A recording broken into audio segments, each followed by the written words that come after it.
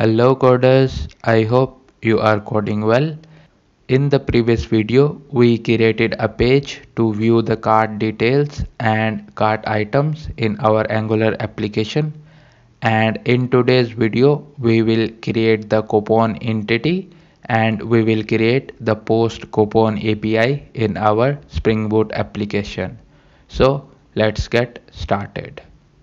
To create the coupon entity, we can right click on our entity package and here we need to choose new Java class and we can name this class as coupon. After creating the class, we need to annotate this with the entity annotation. And after the entity annotation, we need to annotate this class with @data annotation as well. And at the end, we will annotate this class with the annotation of table. And for the name, we need to set it as coupons.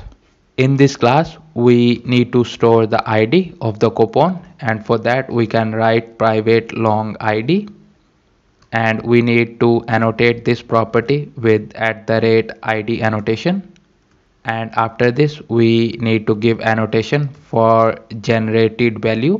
and in the strategy we can pass generation type dot identity.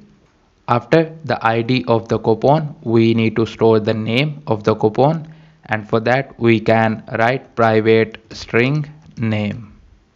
After the name, we can duplicate this line and we need to rename this to code to store the coupon code. After the code, we need to store the value for the discount, and for that we can write it as private long and we can name this as discount, and this discount will be in percentage. After the discount, we need to store the expiration of this coupon, and for that we can write private date and then we can name it as expiration date. Let's import this class, and after entity we need to create the DTO for this coupon class, and for this we can right click on our DTO package and we can create a new class and we need to name this class as coupon DTO. Now we can go back to our coupon entity and we can copy these fields without the annotations and we can paste them here in the coupon DTO. And at the end we need to annotate this coupon DTO class with the @data annotation. After the coupon DTO, we need to create the repository for our coupon, and for that we can right click on our repository package and here we can choose a new Java class and we can name this class as coupon repository, and this should be an interface. After creating this interface, we need to annotate with @repository annotation, and then we need to extend this class from JPA repository. And here we need to mention the entity which is coupon, and after that we need to mention the primary key data type which is long. After the repository of the coupon, we need to create the service, and to do that we can go to the admin package in the services, and here we need to create another package and we can name this package as coupon. And in this coupon package we need to create a class and we can name this class as admin coupon service, and this should be an interface. Now let's right click on the coupon package again, and this time we need to create admin coupon service implementation, and here we need to write implements statement and then we need to write admin coupon service. After this we need to annotate this class with the service annotation, and we need to annotate this class with required args constructor annotation, and then we need to create the object for our coupon repository and we can import this class here. Now let's go to the coupon repository, and here we need to create a method to check if the coupon exists by the code,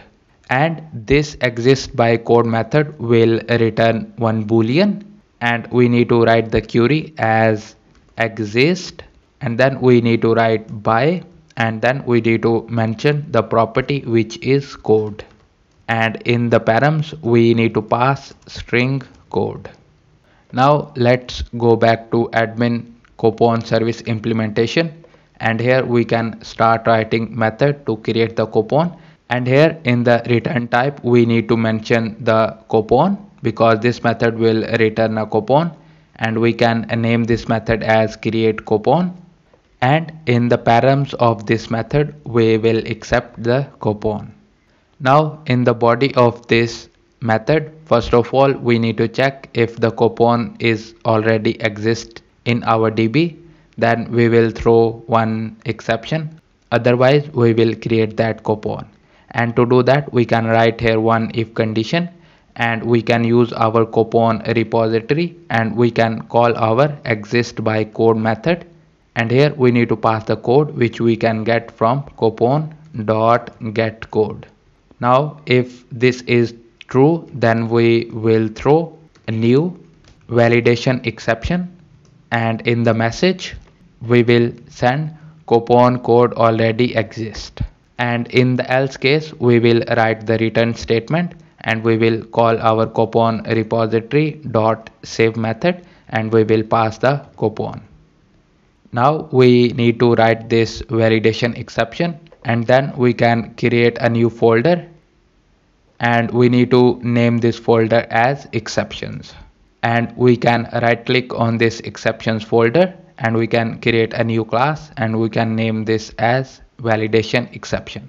Now we need to extend this validation exception class from runtime exception, and then here we need to write one method which is validation exception, and this will accept a string message, and in the body of this method we can call super, and we can pass our message. Now let's go back to our admin coupon service implementation, and let's import this class, and after this we can copy this, and we need to mention this in our admin coupon service. Now we need to create one controller to handle the coupon related endpoints, and for that we can go to the controller, and then in the admin package we can right click and we can choose new Java class, and we can name this class as admin coupon controller. We need to annotate this class with @rest controller, and after this annotation we need to give the annotation for request mapping,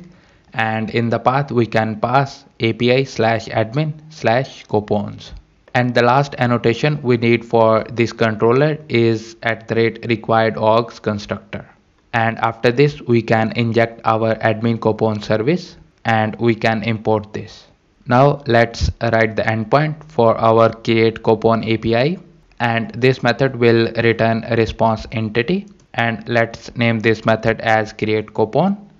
and then we need to mention @request body annotation, and after this we need to mention coupon, and in the body of this method we need to write try catch block, and in the try block we will create the object for coupon, and we can name this coupon as created coupon, and here we can call our admin service dot create coupon, and we can pass the coupon, and then we need to write the return statement, and we will return response entity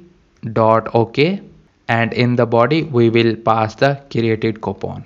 After this we need to write the catch block, and in this catch block we will catch the validation exception which we are returning in this create coupon method, and we can name this as EX, and let's import this class here, and in this catch block we will return